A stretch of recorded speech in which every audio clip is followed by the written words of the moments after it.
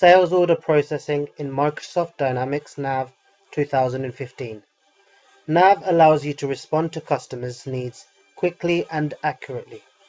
This video will cover Role Center overview, creating a new sales quote, and converting a quote into an order.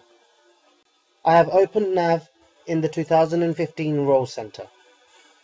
This screen will allow quick access to tasks and information related to your role. The customer, Canon Group, has requested pricing and delivery for 2 Paris guest chairs. So we need to start by entering a new quote for the Canon Group. Here is the sales quote form.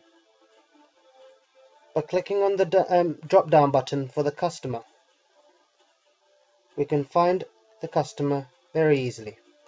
Select the Canon Group and go to the next tab. You'll see here that the information has been pre-populated automatically from the customer card.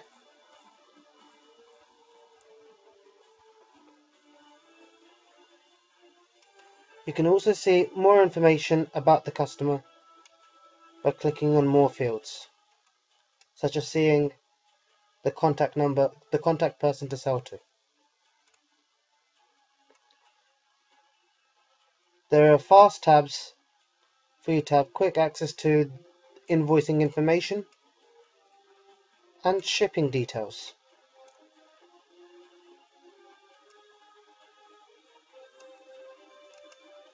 Now the item, you can look through the item list.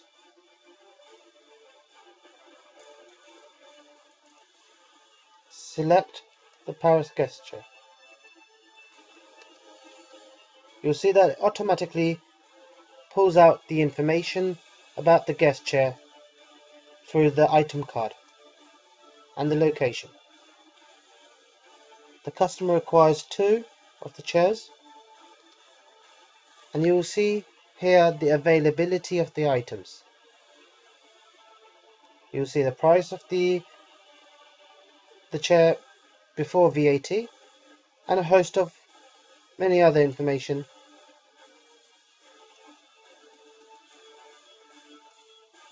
Note here that the price is £293.99. As the Canon Group is a good customer of ours, we're happy to give them a 10% discount. You'll see here that the price has dropped. Now let's assume the Canon Group are happy with the quote. We can now process the quote and produce it into an order. Click here to make order, and it says, do you want to convert the quote to an order? Yes. Thank you.